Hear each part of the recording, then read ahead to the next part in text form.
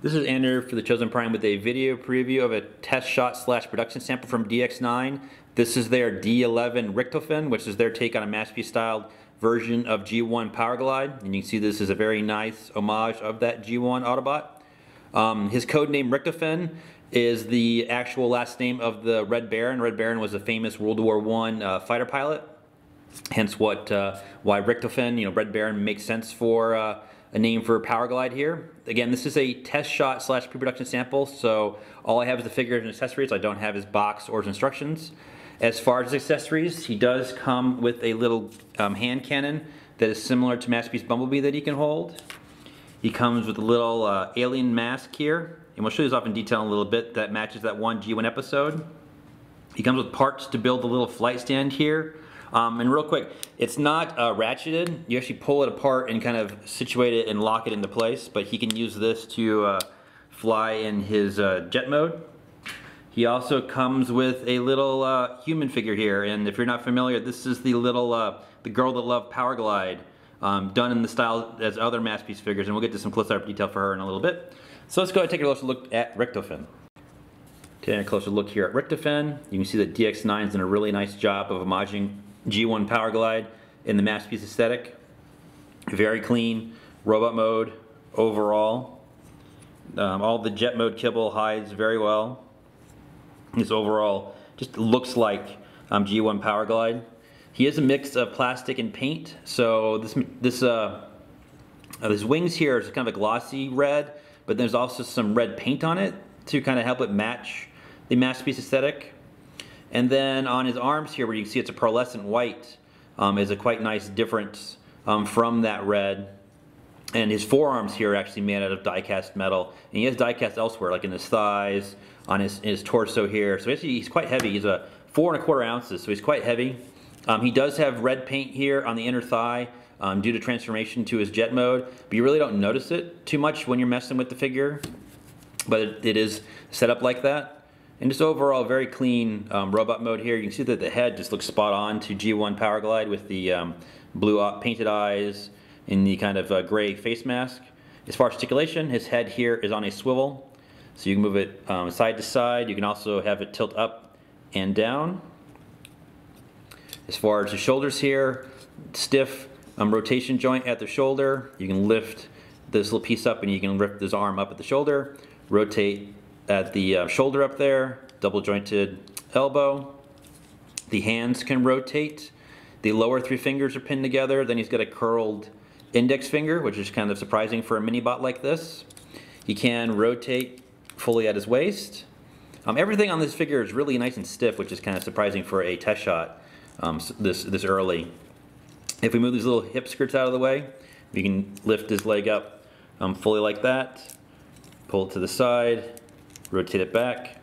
He does have a 90-degree knee bend.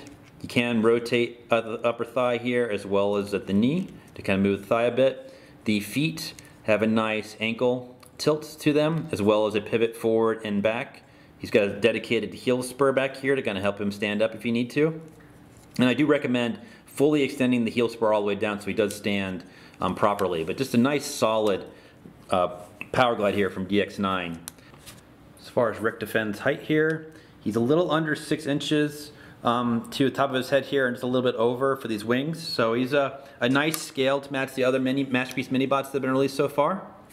As far as his weapon, he can hold it into his hands, so just make sure you have the fingers opened up and it just slides into place. He can wield his little handgun quite easily. The alien mask that he comes with, it actually has a peg on the back.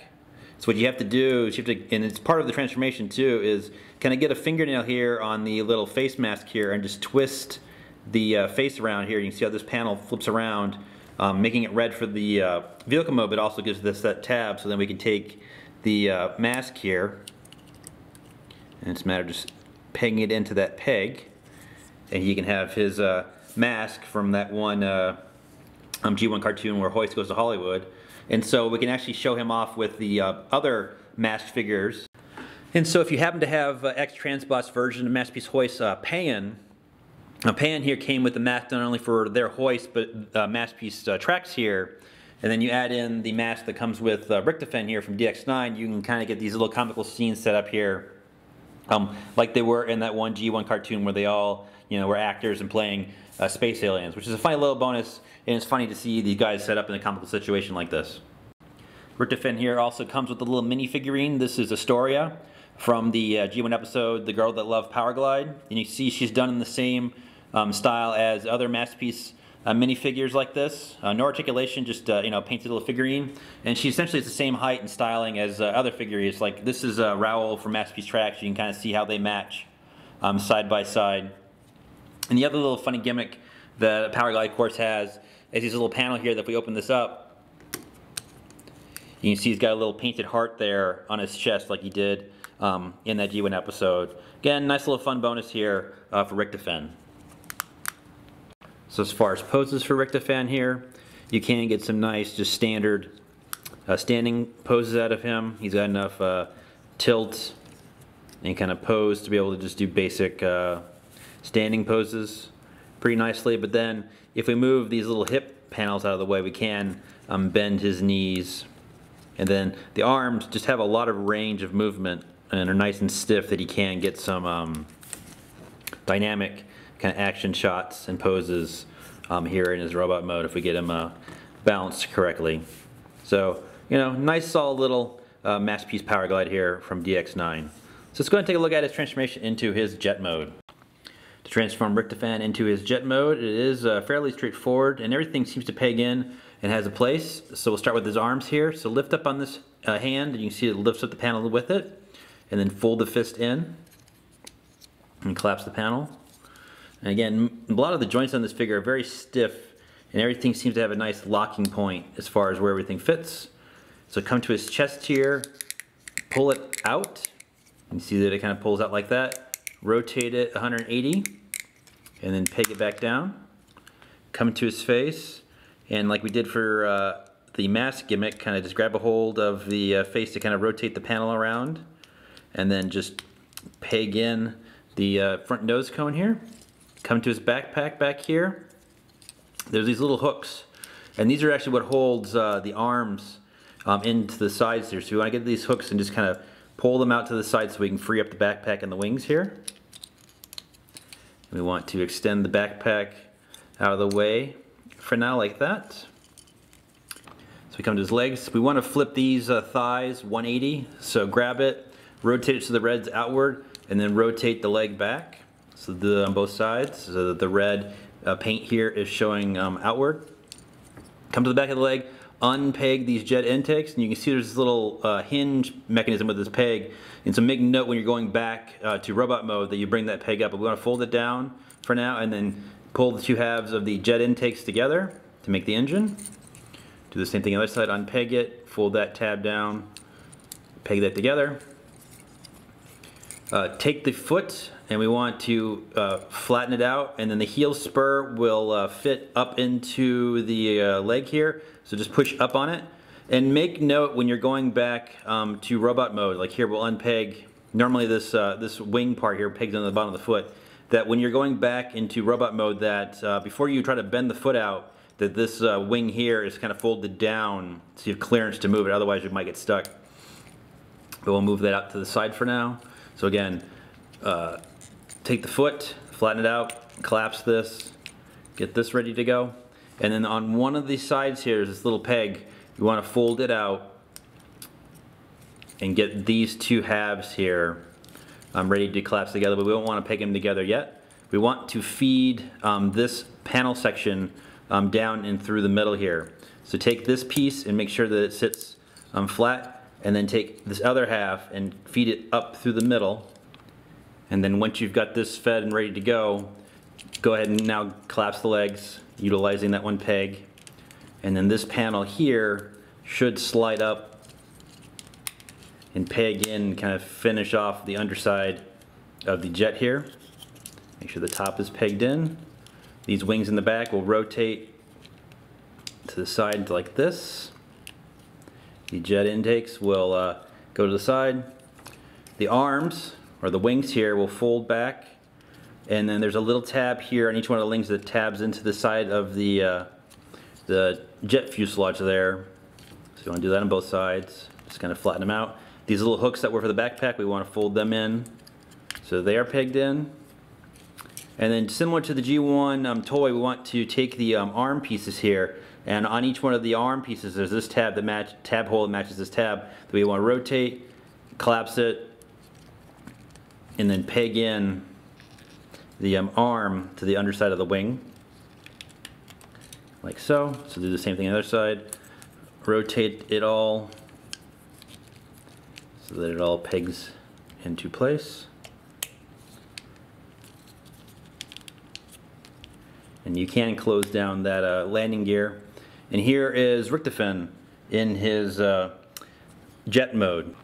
And here is Richtofen's very nice G1 styled A-10 Thunderbolt Warthog jet mode. Very evocative of the original G1 toy version of Powerglide here. Nice bits of panel detailing kind of throughout.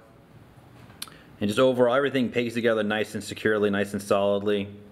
Just a cool looking version of G1 Powerglide done on a Masterpiece scale. So he does have multiple sets of landing gear. So this primary one is this piece down here.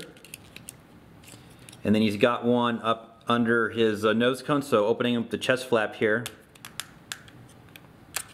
We've opened it up, and then we can flip out this landing gear and close this back up. And that gives him the tube, but that really doesn't let him balance too well. So you actually can take, there's ones hidden here in the arms that we can open up. And just slide them down.